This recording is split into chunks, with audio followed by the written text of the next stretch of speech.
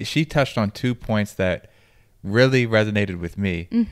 The first one was when she was talking about challenges in the relationship and how there was a year or two of her not really liking She Barack. actually said it was 10 years. She said, that's what I was going to say. She didn't say 1 or 2 years. She said 10 years. 10 years, yeah.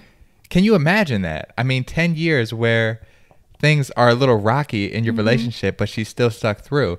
See, that's the incredible thing about marriage. Like, when you commit to somebody, there might be times where you're not really liking this person, or you might not, rock with everything that they're doing.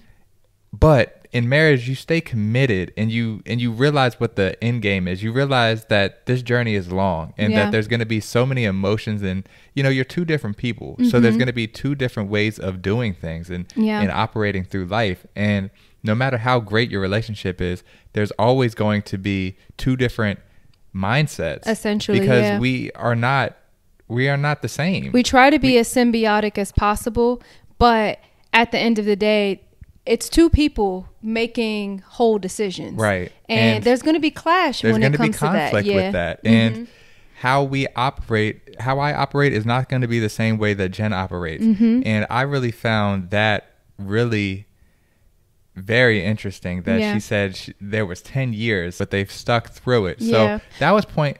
Go ahead. Yeah, that was point 1. But I think with that, so that people don't get that misconstrued, at least they had challenges, but his character didn't change. Ooh, yes. His habits that deeply roots him to his core did not change. Right.